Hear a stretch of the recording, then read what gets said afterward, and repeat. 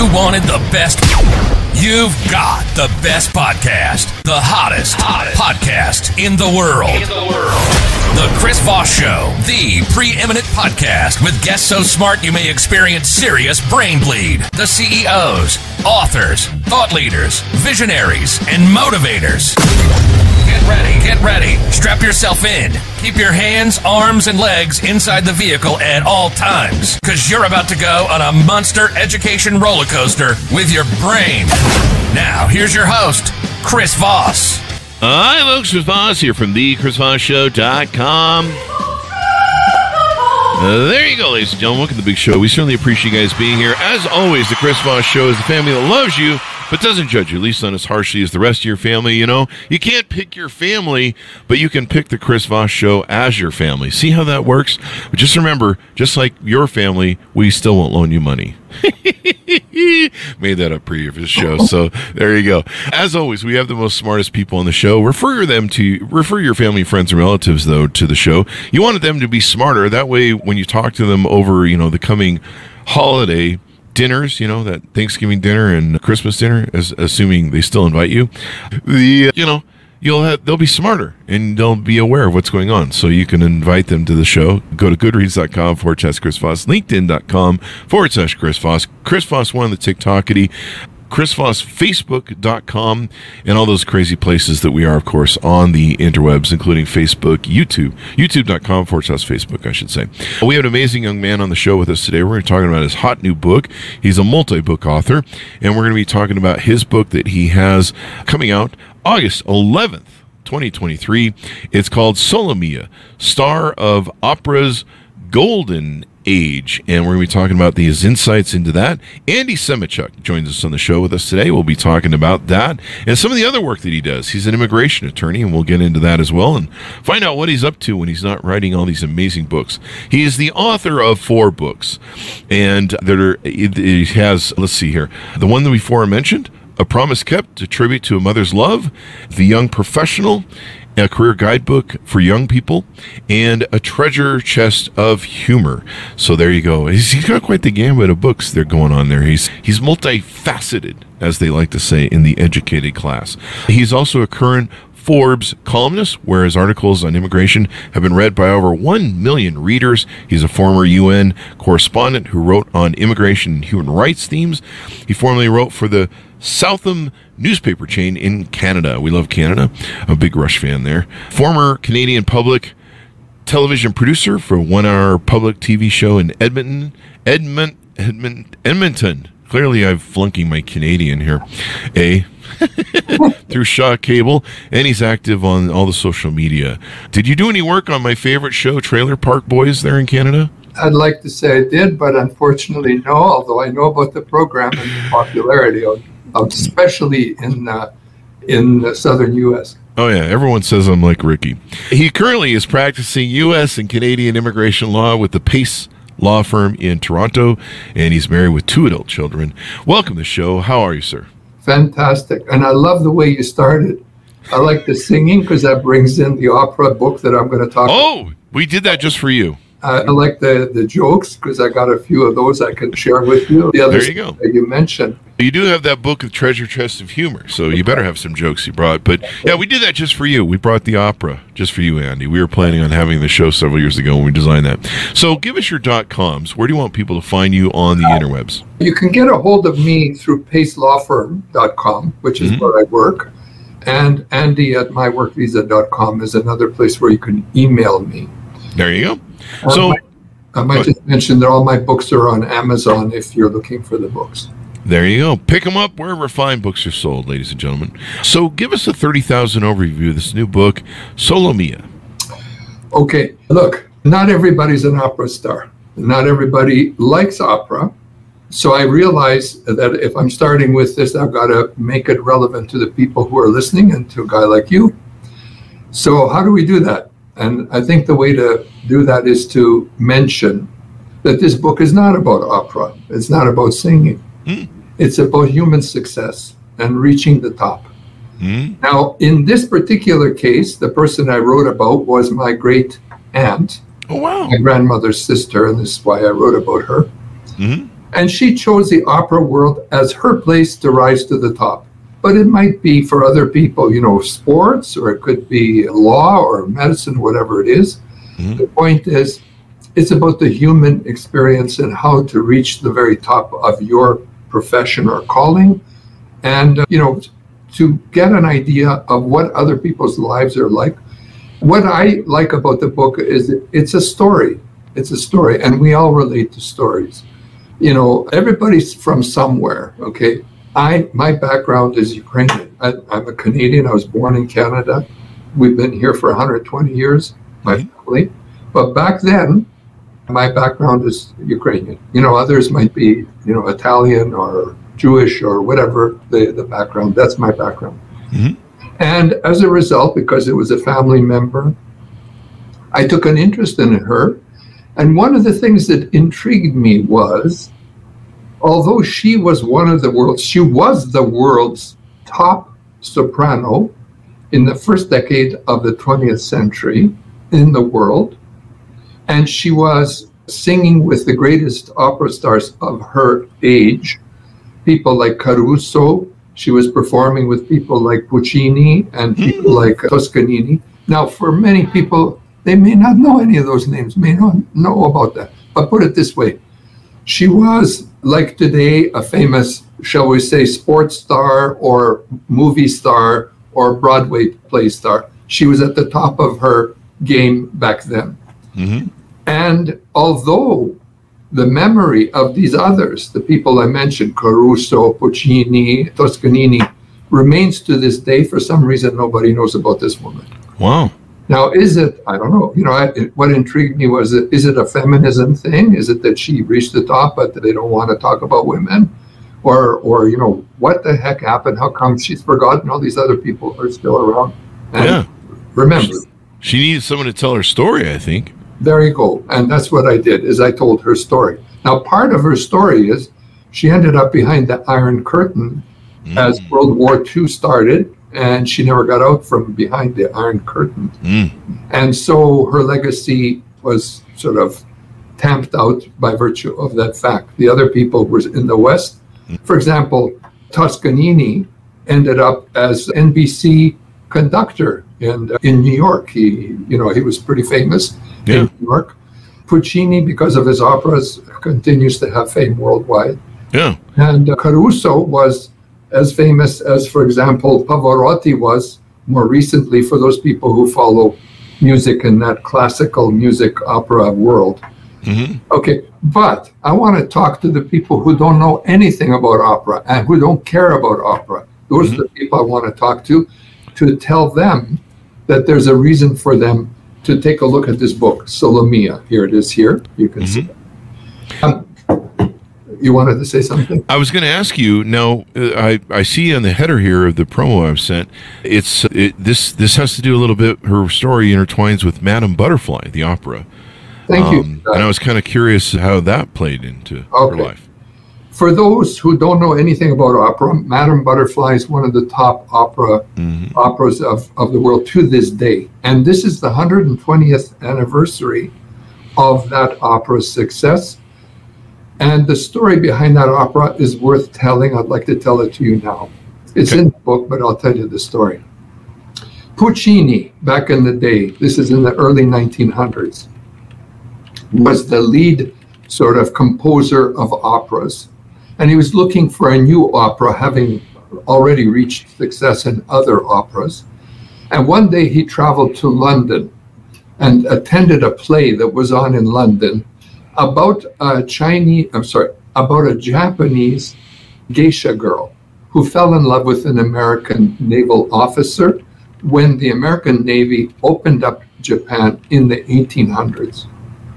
And the story behind this love affair was that this guy named Pinkerton, who was a lieutenant in the American Navy, met Chiyo-san, this geisha girl, and they had a bit of an affair, and ultimately they ended up having a Japanese-style wedding. And following their wedding, they lived together for a while before Pinkerton announced, hey, I have to go back to the United States. They're calling me back to the United States. But, he said, I will come back to be with you. And Chio's son waited for him to return. She did not tell him that she was pregnant with his son. He left and was away for 4 or 5 years until he returned. By that time, the son was 4 or 5 years old, and Chio's son was ecstatic that he had returned, but learned that he had brought with him in tow his new American wife. Mm-hmm. And so a crisis developed. The crisis is, does the little boy continue living in Japan with a geisha girl, or should he go back to the United States with Pinkerton and his new wife to lead a life in the United States? And they decide he should leave and go back to the United States. Oh. In one of the final scenes in the opera, Chio's son takes the boy off to the side and talks to him. And she says this to him as a few parting words. She says, "Look at this face. It is the face of your mother. Remember it. You will never see it again." Wow.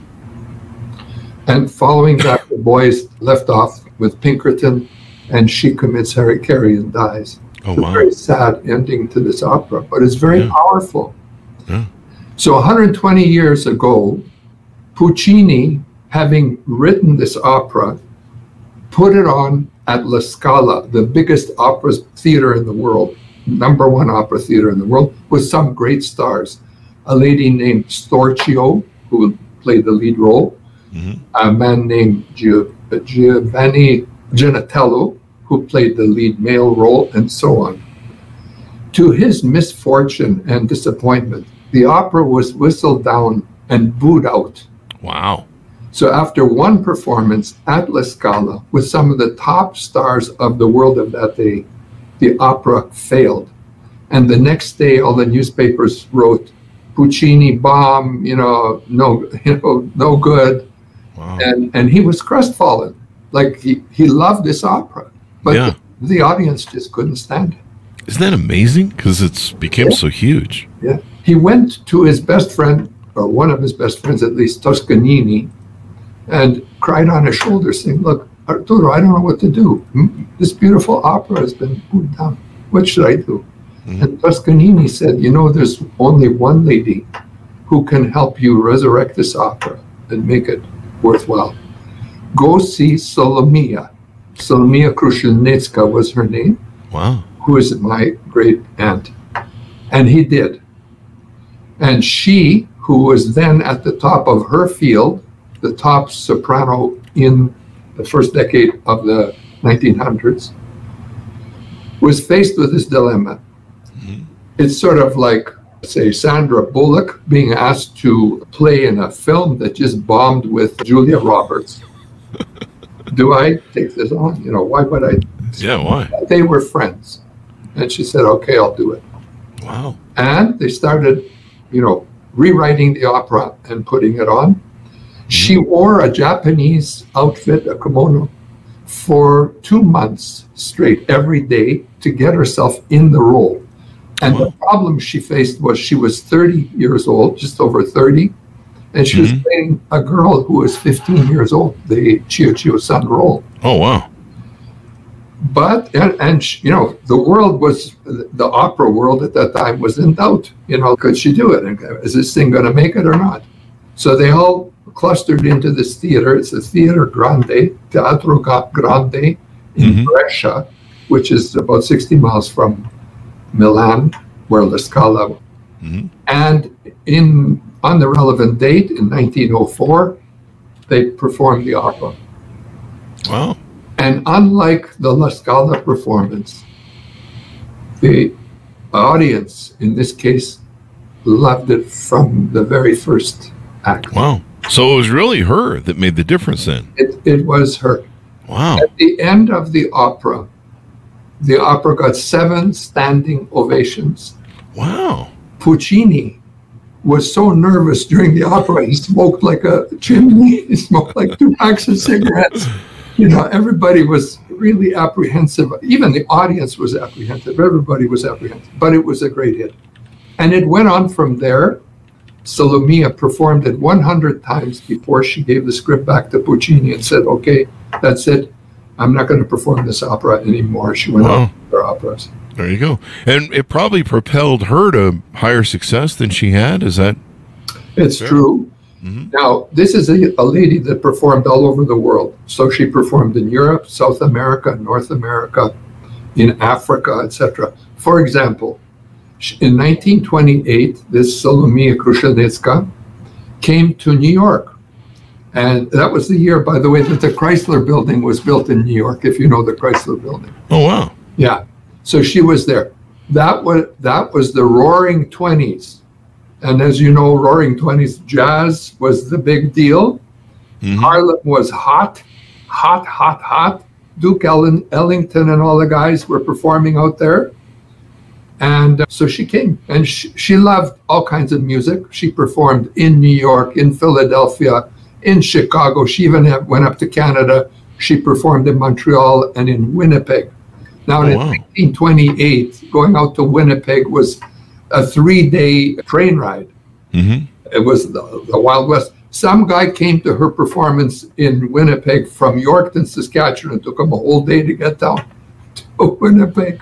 But anyway, so she performed there, and then she went back to Europe, of course. And now, what happened to her, and this might lead us into the other part of a discussion we had before we came on here. Mm-hmm. In 1939, after her, now she married an Italian guy. It was his last name. He was the mayor of a town called far from Milan on the coast. They lived together for 20 years. She had a very happy life, and then he died in 1936. She looked after his affairs and so on, put everything in order, and then in 1939 took a trip to Poland, to eastern Poland, just in August, just before the Molotov-Ribbentrop Pact was signed, and just before Hitler invaded Poland to begin World War II. And she got caught behind the Iron Curtain, and she lived in that area of the world from 1939 all the way to 1952, when she died. But she was cut off from the West and cut off from all her colleagues. Oh, wow. And, Ukraine was then under the Soviet Union, and she ended up under the Soviet Union. She died ultimately, as I say, in 1952. That's horribly unfortunate. Yeah. Yeah. So the answer to the story, or the questions, and I hope this is not overdoing it here, is her colleagues, like Toscanini and, all these guys, they were in the West, so they just carried on. Yeah. She could not carry on because she was cut off from them. That's unfortunate. I imagine that hurt her legacy. Yeah. The behind the Iron Wall sadly changed a lot of lives. Yeah. So there you go. But it's great that you're telling her story now, so that it's getting out there. There's so many stories that were lost in history. So it was whitewashing, and here in America we had a lot of that going on.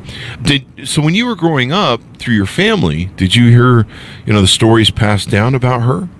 I'll just tell you this little part.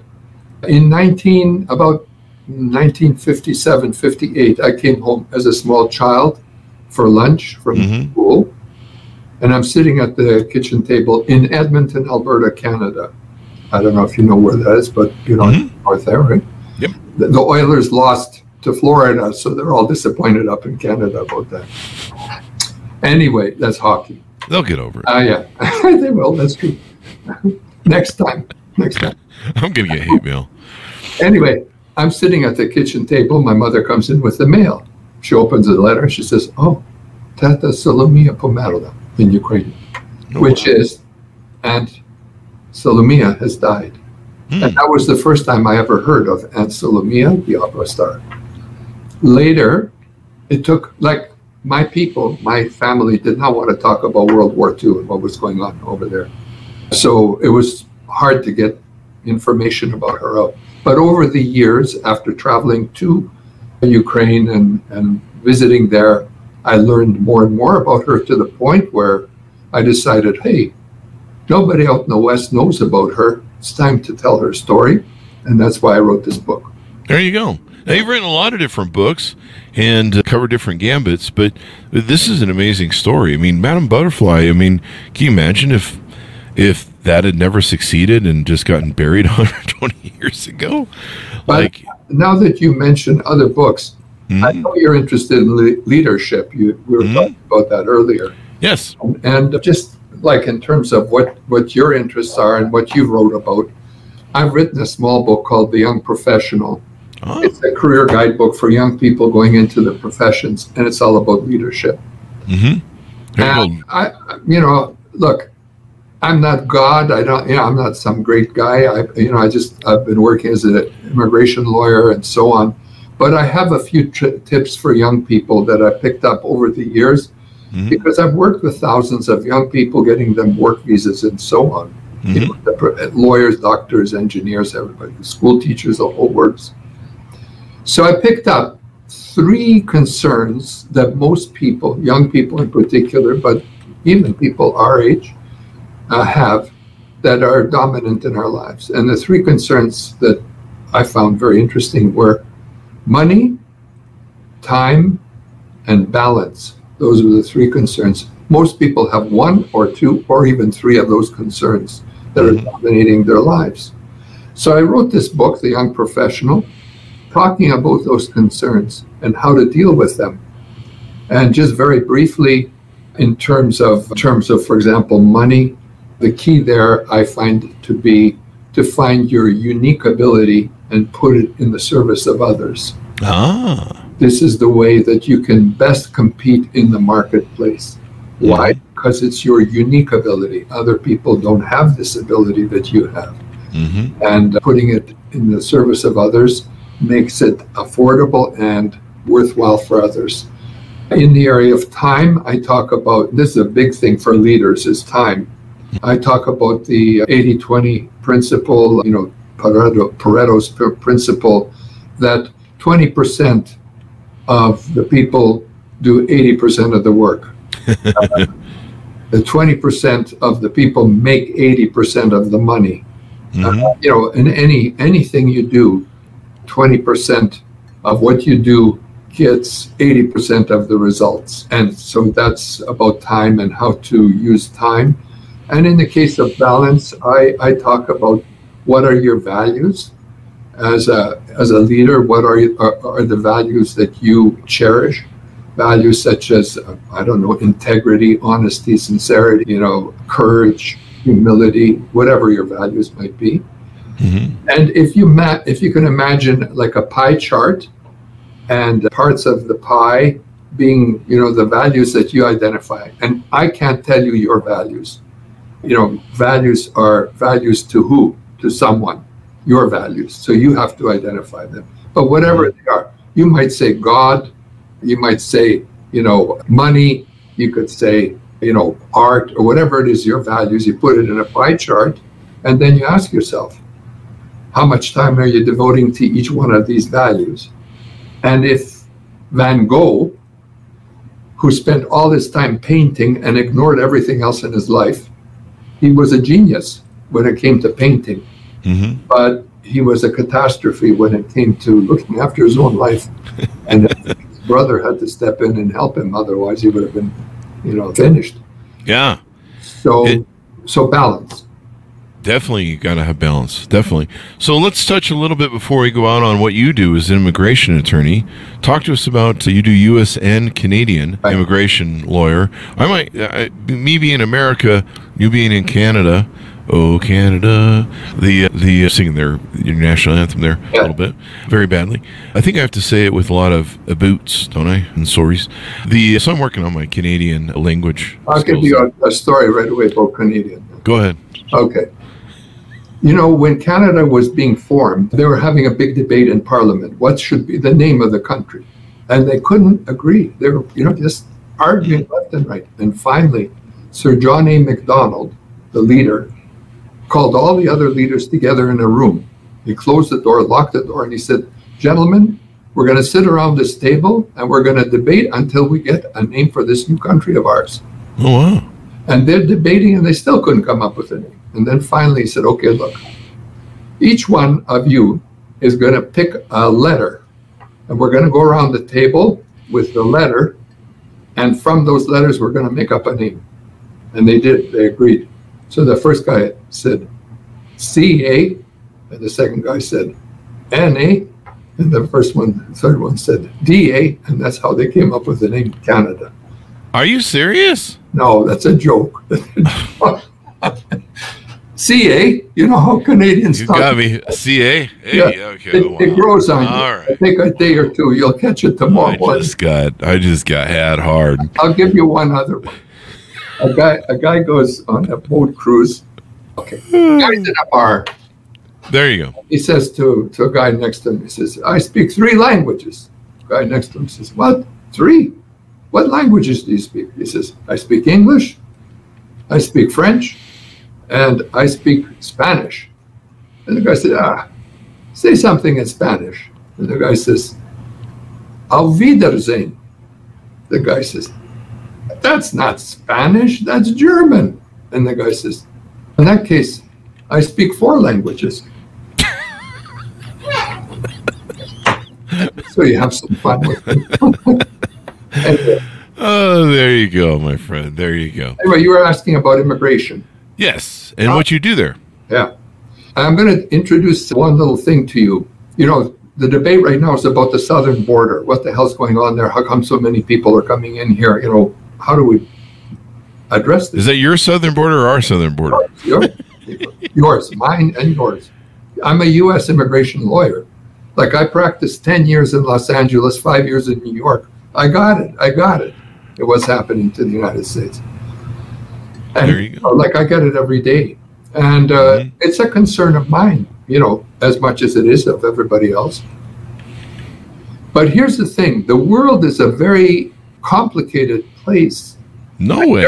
You Like, sure? right now, there are over 100 million people in the world who have no place to live. Displaced people, over 100 million. That's a huge sum of people. And no country, not the United States, not Canada, not Germany, no country can handle 100 million people coming in. It's just impossible. So you got to worry about who's making decisions about who comes in and who doesn't. And it should be Congress. Now, Congress is not doing very well right now in terms of the immigration scene. They need to act a little bit better than they're acting. And you know, there's a hell of a debate going on in Congress, and they can't agree to anything. But unfortunately, they have to agree. It's like, that's what democracy is all about. You got to talk to each other and come up with something. What? We got to talk to each other? Yeah, and, you know. I don't know about all this. Tell a man who's divorced with a woman they got to talk to each other. Wow. That sounds like it's pushing it here. Yeah. Anyway, this war that's going on in Ukraine, now that's of interest to me because I'm Ukrainian by background. Everybody's from somewhere. You know, some people are Greek, some Italian. I'm Ukrainian in background. Now, I was born in Canada. My family's been in Canada for over 110 years. But before that, they came from Ukraine. This war in Ukraine, initially, when it broke out almost 3 years now ago, this is the invasion, not the real war. The war's been on for 10 years now in Ukraine. It unsettled something like 20 million people. No, not 20. 12 million people, forgive me. 12 million, not 20. 20 million people, 12 million people were displaced in Ukraine looking for some other place to settle. And of that 12 million, 6 million exited Ukraine and went into Western Europe, and over 100,000 of those came to the United States. That's just one example of things in the world that are not going very well, and the displaced people and people who are uprooted and need to come to Western countries and places like the United States. It is projected that if Ukraine loses the war, that over 20 million such refugees will be exiting Ukraine, going westward, looking for places to live, such as Western Europe and America, you know, Canada, Australia, etc. That's just one country. And that's just one part of the world and some of the difficulties that we face in terms of immigration. Now, I don't have a total solution to this thing, but I do believe part of the solution is sponsorships. After World War II, I think there was something like 6 or 7 million people who were displaced in Western Europe. And a program was brought into being, Displaced Persons Act, I think it was called, that brought many people to the United States, including members of my family, perhaps members of family that you may know.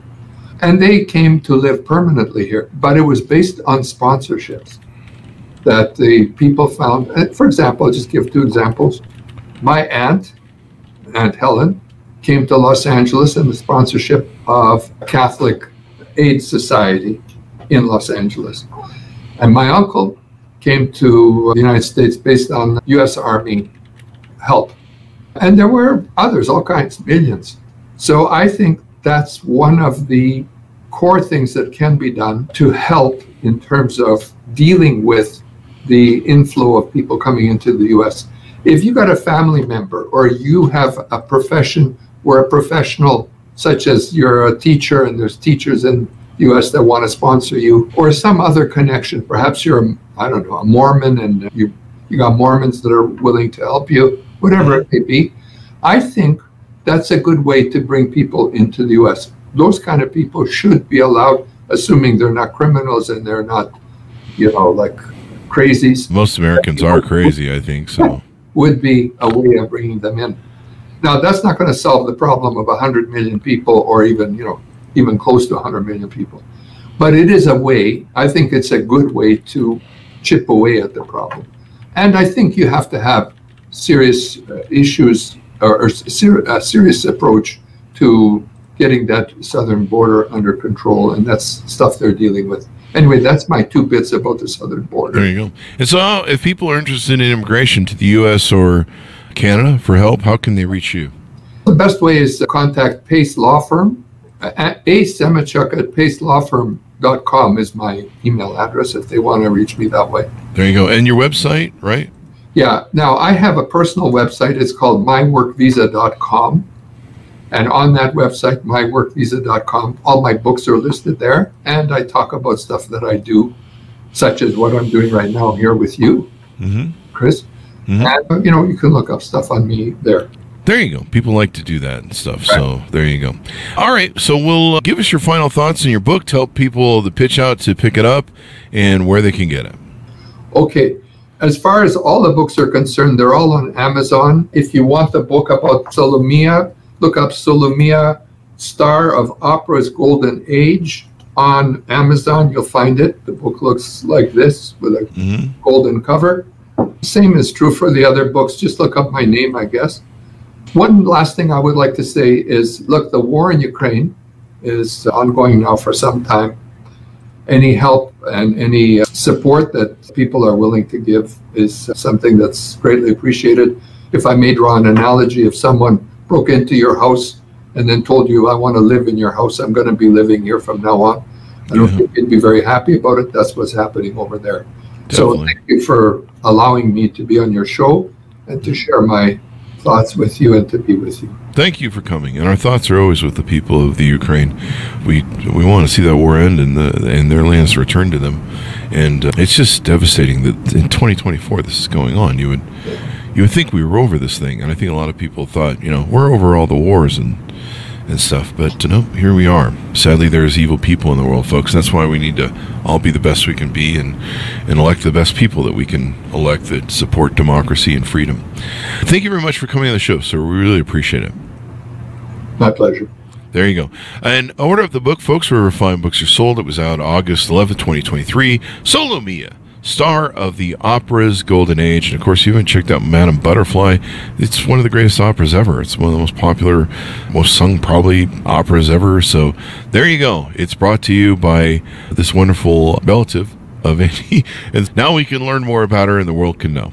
Thanks a lot for tuning in. Go to goodreads.com/Chris Voss, LinkedIn.com/Chris Voss, Chris Voss 1 on the TikTokity, Facebook.com/Chris Voss, YouTube.com/Chris Voss. And if you want to buy me a coffee, you can go to buymeacoffee.com/Chris Voss. Thanks for tuning in. Be good to each other. Stay safe. And we'll see you guys next time.